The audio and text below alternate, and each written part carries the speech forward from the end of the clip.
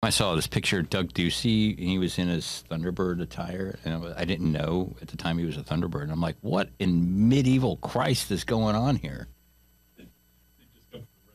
Yeah, I was like doing some hatchet throwing. You get yourself a turkey leg, Governor?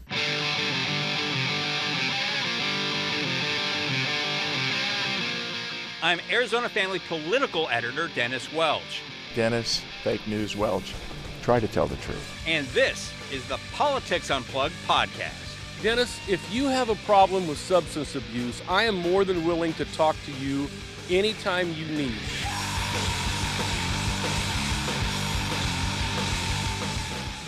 Welcome back to another edition of the Politics Unplugged podcast edition. Today, I'm really honored and really happy to introduce. I'm here with Senator Juan Mendez. He's a state senator representing a district that encompasses a lot of Tempe over in the East Valley. And, you know, he's made some news, or was part of something that made some news this week. He was on the committee in the Senate this week that voted and moved forward a bill.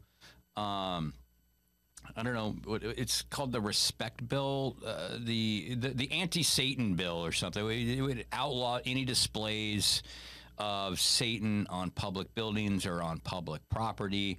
It passed with near unanimous support. The only no vote on that, I believe, is with the senator I'm sitting with right now. Again, Juan Mendez, thank you for joining us here today. Yeah. Well, I mean, thanks for having me. I love, podcasts. I love listening to this all the Arizona news podcasts, but, it's an honor to be on.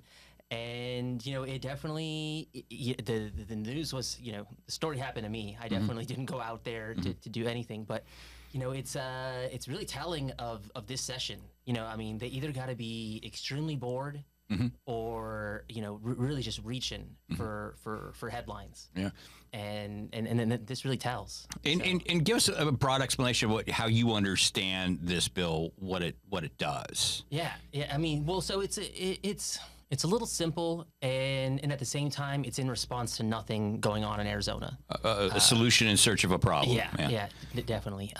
But it's the idea that the Senator Hoffman believes that he has the ability to decide what is respectable and not respectable in terms of religion in the eyes of the government.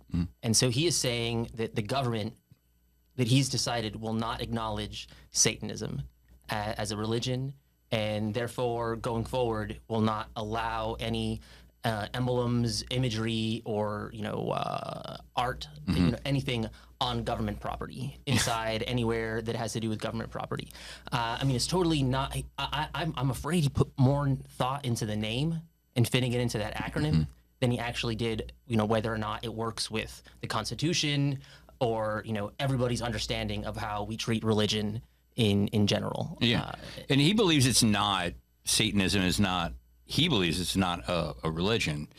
The IRS sure does. Yeah, they actually got status. They went through the process, and they're acknowledged at I forget what state they started it in, but the scary part is it's not up to us. It's not up to Senator Hoffman or the government to decide what is or isn't a religion. Like, you don't want us doing that.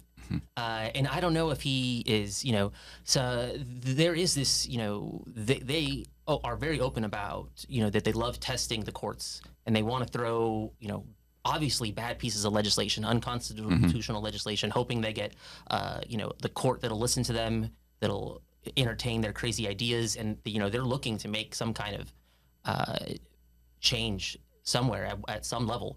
They're hoping that if they pick a small enough group that everybody else, is easy to stigmatize, that they can make some kind of changes. And this is dangerous. We can't always, I joked at the beginning that they're just bored and running out of things to do. And that sometimes is what it looks like. But it may not look like it, but they're smarter than we give them credit for.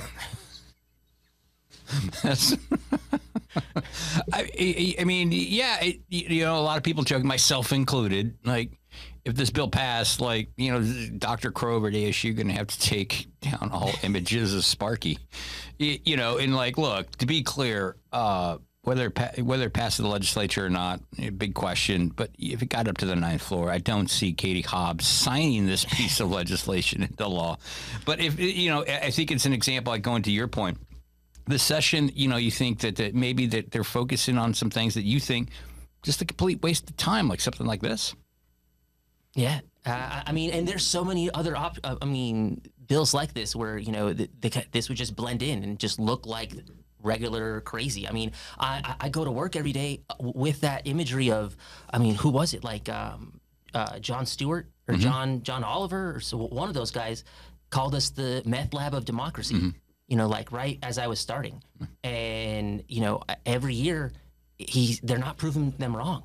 And it is, sometimes these things are easy to dismiss as crazy, but they hide.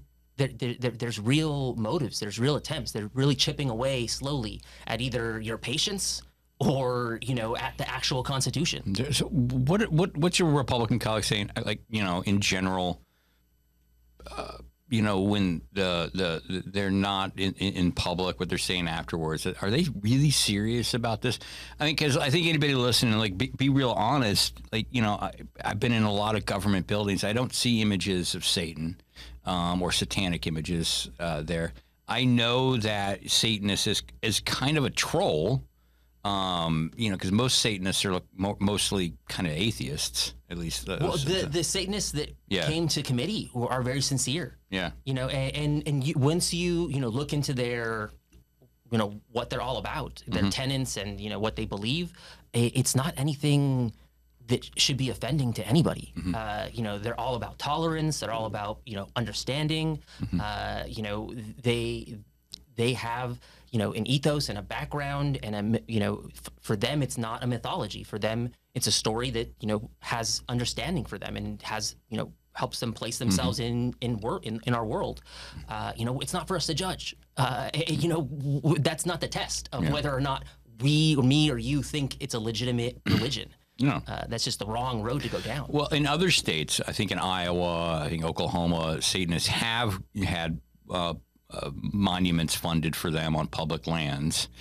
And mostly it's because in response to like some bills in those states that would put like the Bill of Rights, or not the Bill of Rights, but the Ten Commandments somewhere, or other religious, Christian imagery.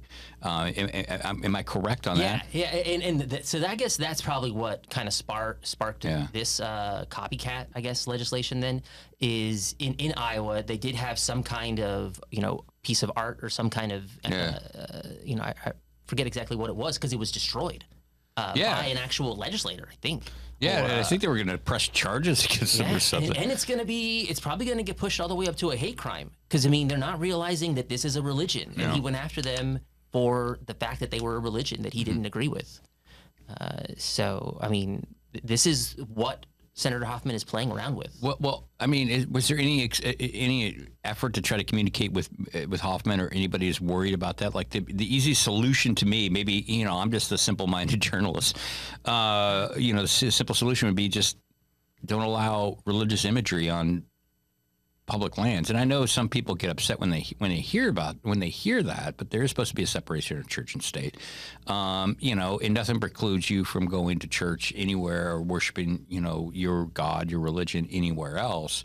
But when you start to, like in those other states, if you start putting Ten Commandment monuments or religious Christian, monuments, places like that, you're kind of inviting this, right? Yeah. Well, and then it's not like Senator Hoffman can't be surprised that we're going to offer amendments, right? That might as well just finish it all the way for him. There's just no, religious artifacts in government property at all. Yeah. And he's going to cry that we're attacking his religion, right? Like that's totally predictable, but he's literally trying to erase another religion and then set the precedent that government can erase religions.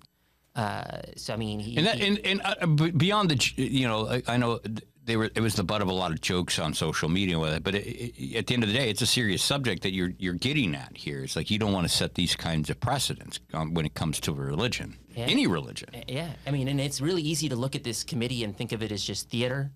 And you asked earlier if other, my colleagues, how they respond to this kind of stuff. I mean, they don't really give me a lot of really insider,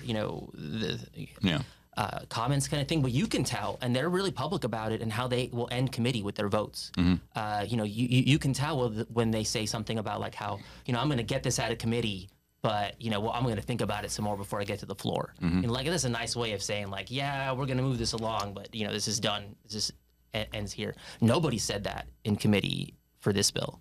Yeah. Everybody was doubling down.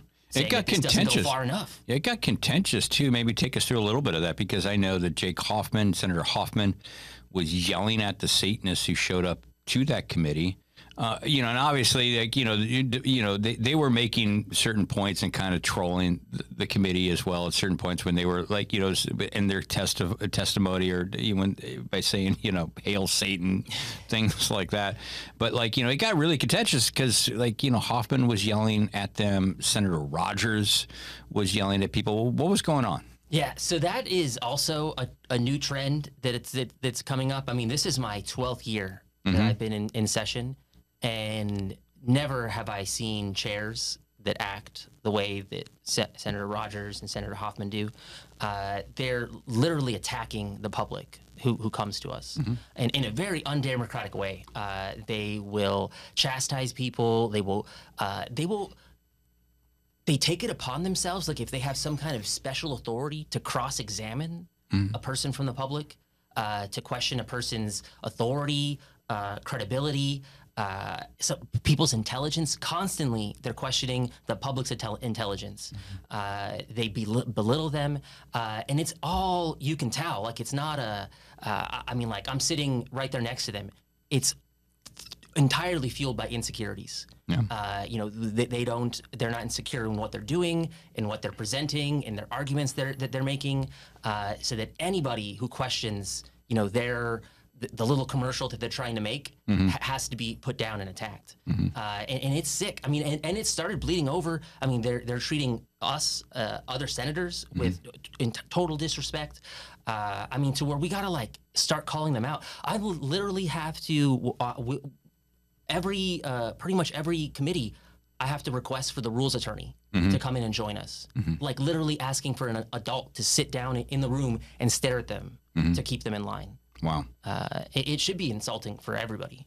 Yeah. Well, to that point, I mean, you kind of, I don't know if it's a lack of a better term, but kind of trolled them ahead of time, because, if you're not familiar with the way that the Capitol works, all lawmakers, senators, representatives who are in the House, when they gavel in for a session for the day, they're all given points of personal privilege. You get a minute to say whatever you want to say, introduce guests in the gallery that are there. You brought the Satanists.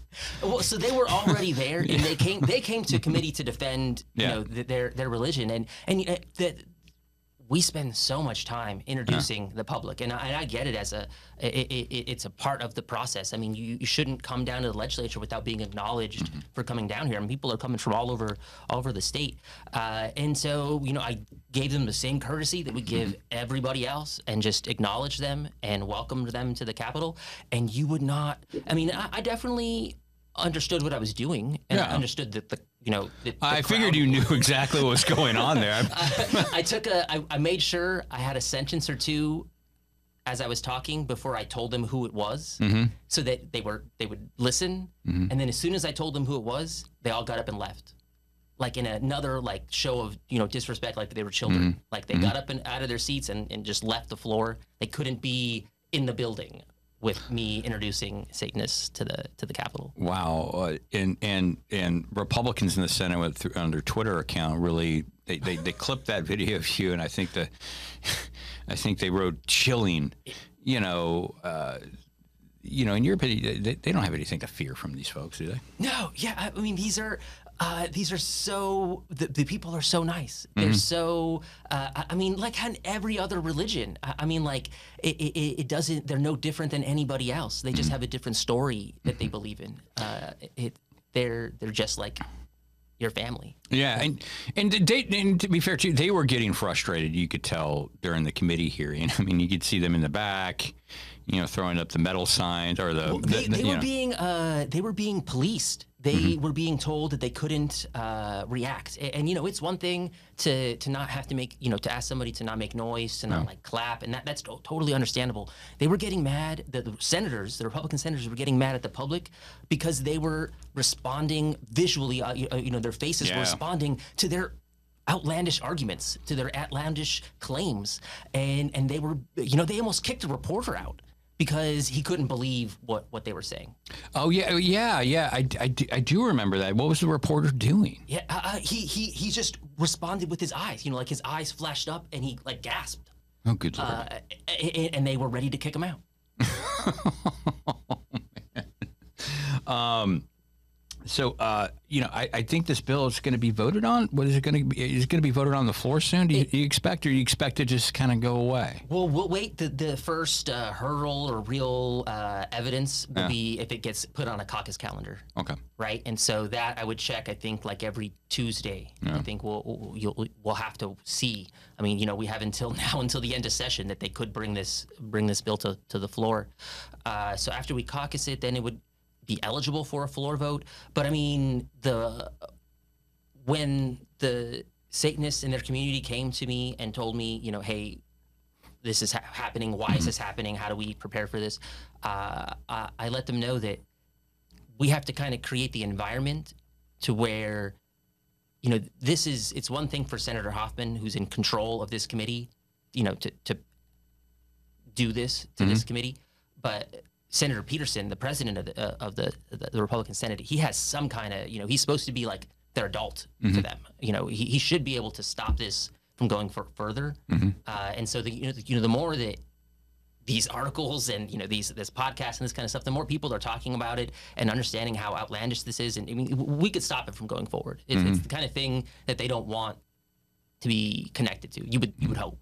It's kind of interesting. Like, I didn't know what to expect out of talking to you about this, but I get the sense like this bill that's gotten some attention because for numerous reasons, like kind of pretends that what their actions you're saying points to a bigger issue there about just you're seeing a decline in a lack of decorum that you're seeing from lawmakers who control these positions over the 12 years you've been down at the legislature. It's gotten. I mean, everybody jokes about how politicians are children. But these last 4 years that I've had to work with Senator Hoffman and Senator Rogers, it's totally night and day compared to 10 years ago. But I mean, you're not new. You're not new to controversy in there. I mean, I remember probably around the time you first got to the legislature, you let it be known that you were an avowed atheist. And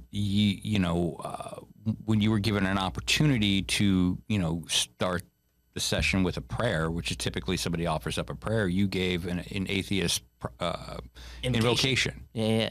And that was a whole mess. Yeah.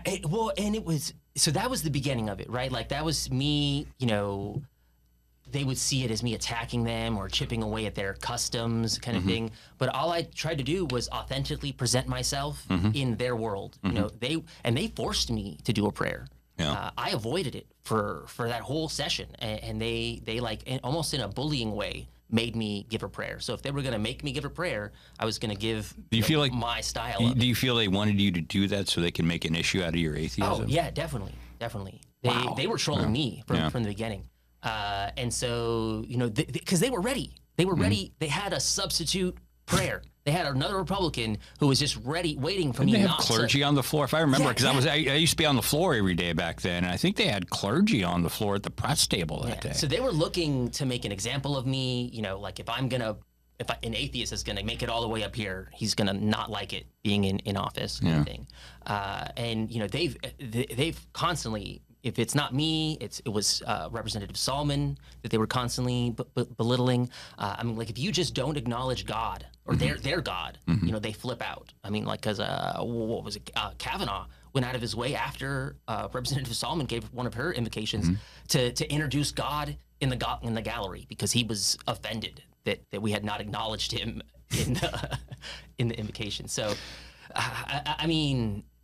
it's like it just goes back to the idea like it's too easy to think that this is just part of them, like this is just the way they act, but they know what they're doing, like they're trying to, if it's not bully, they're trying to set an example, like it's it's just crazy. Well, I want to thank you very much for stopping by here, talking a little bit about this and about your history down at the Capitol, because again, this isn't something new for you. You've been doing this here for a while, but we just want to wrap up here real quick with the interview. I mean, what's your takeaway from the event? So this latest situation, what's your takeaway from it? What are you telling your constituents?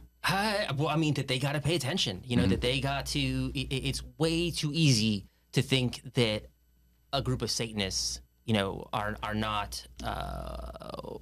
are just not something to worry about, that they can be abused by government this way. And that's just not fair. But at the same time, that's a dangerous, that's not a slippery slope. Like that is the beginning of how you start really going after other minorities and groups of people.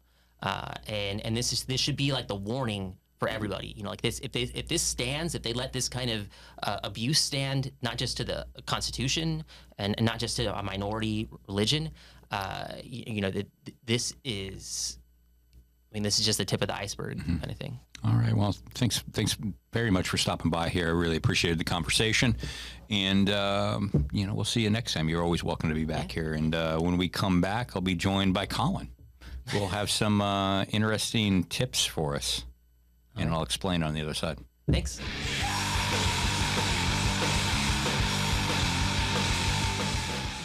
All right, and now we are back, joined by Colin for this edition of Politics Unplugged podcast. Yeah, man, a lot of Satan talk. It just just get your thoughts, impressions on some of that's happened this past week. I mean, what were your takeaway from Mendez's the senator's comments? Because again, it seems like we can like talk about this bill and this weird committee hearing that just kind of went off the rails, but he's pointing to larger trends. Yes, I mean, of all the absurdity through the whole thing, the testimony and the rancor back and forth, my favorite moment was just Wendy Rogers yelling at someone, "You can roll your eyes in the back of the room, madam." I mean, if you can't sit through a legislative hearing and roll your eyes at some point, well, I mean, this is America, man. Yeah, I mean, dude, it's America, man. I mean, how can you not roll your eyes at some point? And my God, it's a hearing on Satanism. Yes. Yes. It was, it was absurd. Yeah, the whole thing. Yeah. The top to bottom, it was, and it's blatantly unconstitutional. So it's just theater, and they have to know it's unconstitutional, and maybe that's the whole point. Yeah, and they have to know that there's no way the governor signs this. No. But they go up there and they make the theater, and it works. We're talking about it right now. Yeah. Yeah, it was absurd. All right. Well, sticking with the Satanist theme, Colin dug up some interesting documents. I want you to kind of explain what these are. Yeah. It really takes me back to the Tipper Gore PMRC days. Yeah, I don't know why I had this, but my mom was going through the house cleaning stuff up and sent me a box of my stuff that was still lying around the house. From when I was a kid, and it includes this: the Back in Control Training Center presents Spikes and Studs, an all-day conference on heavy metal and punk and their influence on children. So this was like midst of the whole mid-'80s satanic panic. Oh my God, my kid bought something that has leather on it. How do I deprogram him?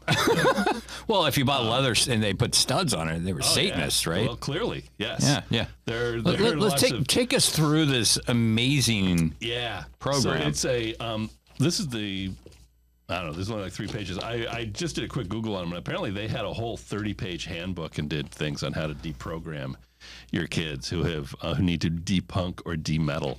Oh, wow. They have a list of the heavy metal bands to watch out for, and they have them broken up into hardcore metal, pop metal, lightweight metal, punk rock heavy metal or speed metal, and black metal satanic. So that's where you get, you know, all those Satan worshipers like Dio and Iron Maiden and Venom and Wasp. Well, isn't there an asterisk or asterisk? Well, these are the black metal satanic. Yeah. So yes, in the other there's an asterisk. They throw an asterisk next to the ones that are involved in the occult. Yeah. That would be Judas Priest, Black Sabbath, Merciful Fate, Motley Crue, and Ozzy Osbourne. Yeah. And then under hardcore metal, they have AC/DC, which in parentheses they put Antichrist Devil Children. Wow. Yeah. They don't get the names right on a lot of these. Under punk rock, heavy metal, or speed metal, they have Husker Du. It's Husker Du. It's Husker Du. Yeah. And I don't think so. What you're saying? Anyone really needed to be too worried so what you're saying Husker Du. is that the what's the name of this group again? Back in Control Training Center. What they needed was a good editor. Yeah. You know, but like we were joking about this earlier too.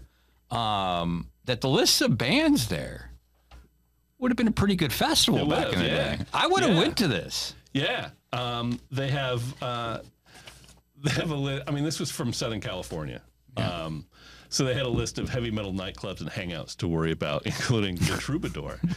The Troubadour. In Los Angeles, which is like classic club in LA. It's not, the Roxy and the Rainbow Bar and Grill were also on there. Oh man, I highly encourage anybody, if you ever get the chance, like stop by the Rainbow Bar and Grill, grab yourself a beer and something to eat there. It's pretty great. Yeah.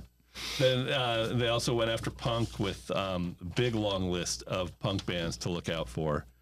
I was amused to see one of them was, and I'm looking for Agent Orange.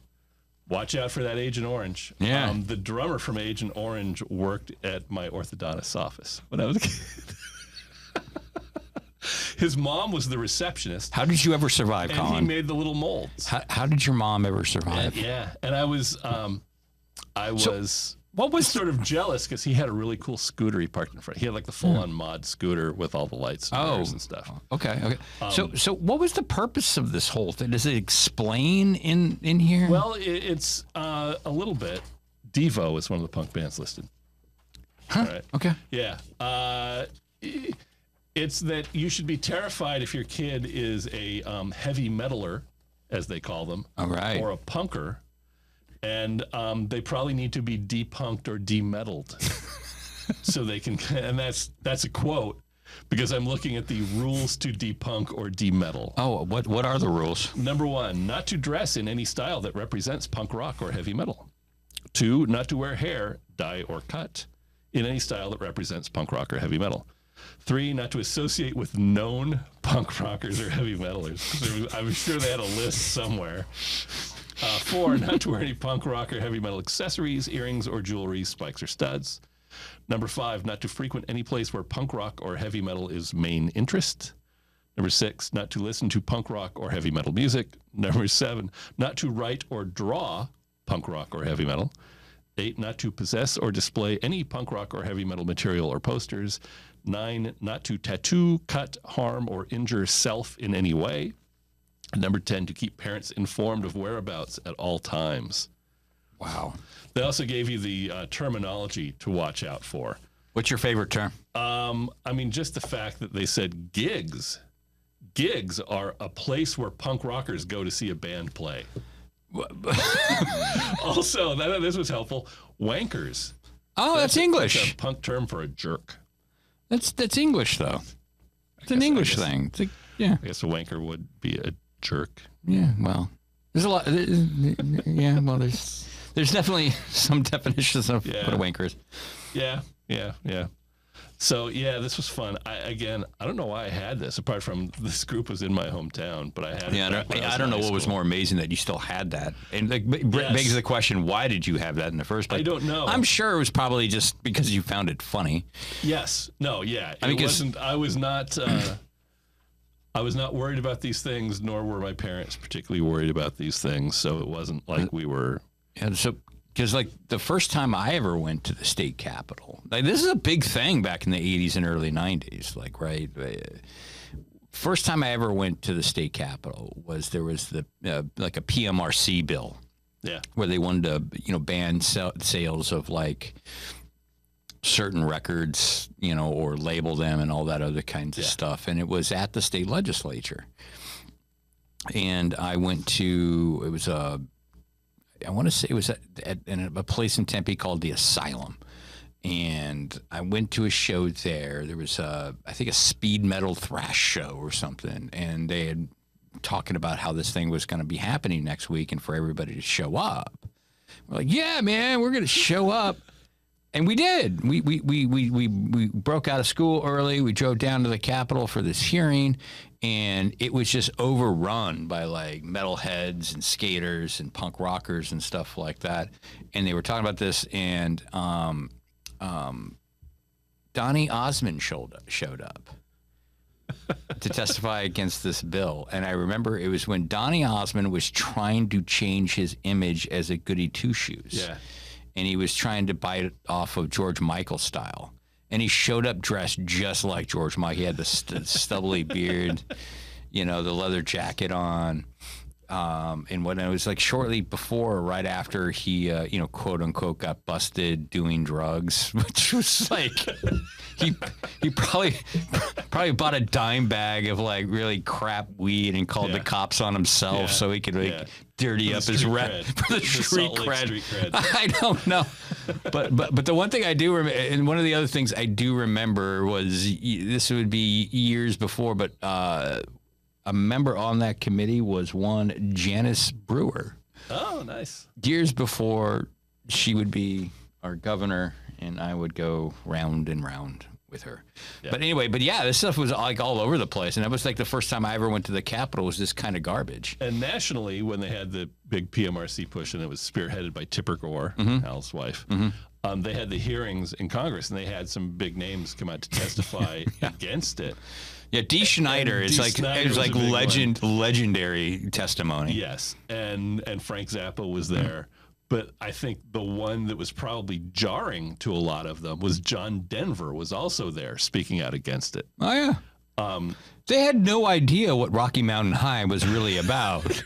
Boy, were they shocked. There's that, yeah. But yeah, I mean, his image was at the time relatively squeaky clean, and I don't think they necessarily thought they'd be getting the John Denvers of the world. Yeah, well, at that point, I think John Denver was doing those movies, Oh God, You Devil, or whatever, with George Burns and whatnot. I had this really squeaky clean image, but like, go look at his lyrics, man. Like, Rocky Mountain High isn't about it's not altitude. It's not altitude, baby. Yeah, those are fun days. Anytime you can get Dee Snider. Yeah, it's always oh God. Yeah, it's always like, it's funny because it's just one of those things. There's always this effort to scare parents about their kids and scare the public about the kids, and I kind of worry we're kind of in the middle of seeing that here locally again with all this stuff about teen violence in the media, not just us but everybody. Everything's teen violence now. I'm like, is there, other than some high-profile cases in the East Valley, I don't want to get into the details of that. Right. Is there any indication that there's been a rise in teen violence? Right. It all reminds me of the summer of the shark. Yeah. When all we were covering was shark attacks all over the place, and it was the summer of the shark. And then at the end of the year, we looked back and went, turns out shark attacks were down this year. Down by a lot, actually. Like, if you report on all of them, it looks like a lot, but it doesn't happen that often, and people go, "Oh." Well, but if you're smart and you defend yourself, they're down because we were reporting on them. It could be. That could be. People stayed away from the sharks because of our reporting. Or sharks are just very PR conscious. Yes.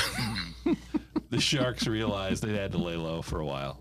They hired a good PR firm. The firm says line. The firm says, like, look, you already got a bad rap. The thing for you to do is just sit tight, be quiet.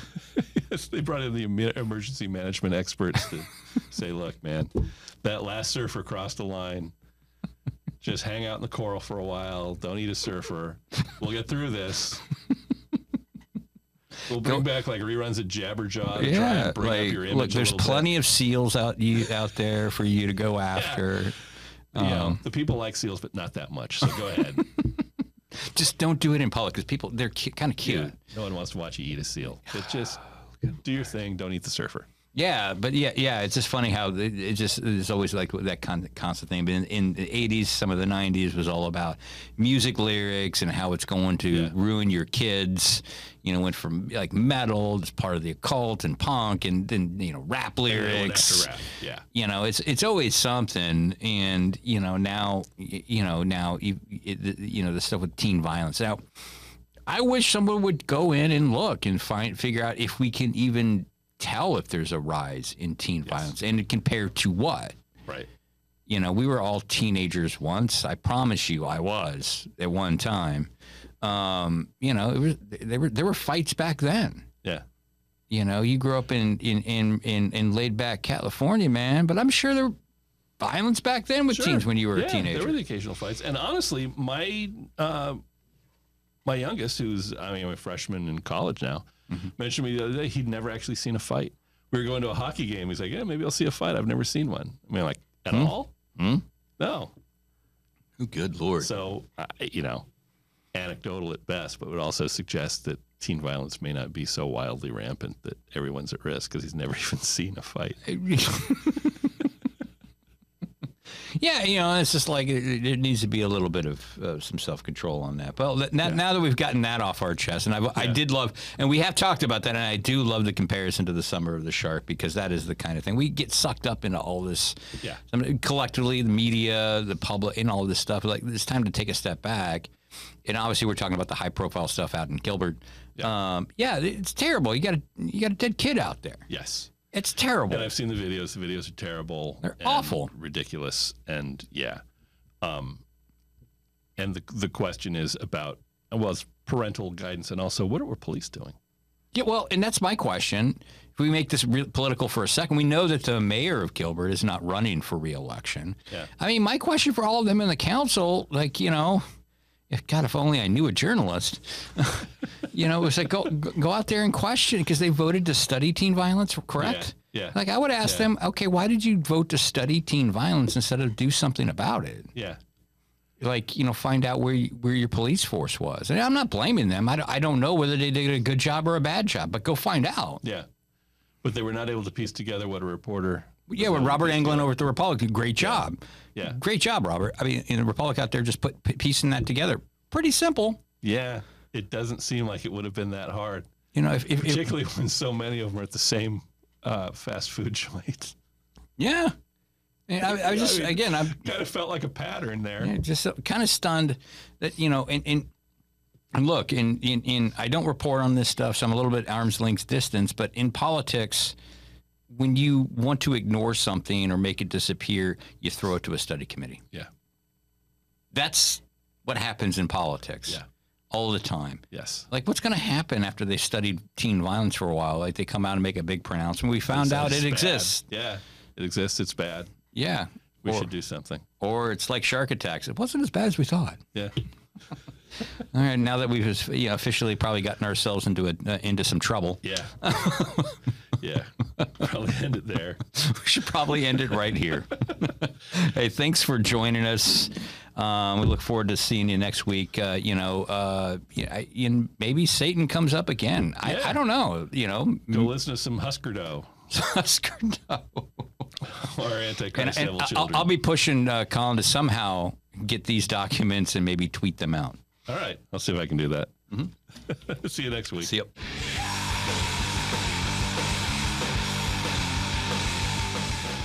Thanks for listening. You can subscribe on YouTube, Spotify, Apple, the Google Store, or anywhere else you get your podcasts. See you next time.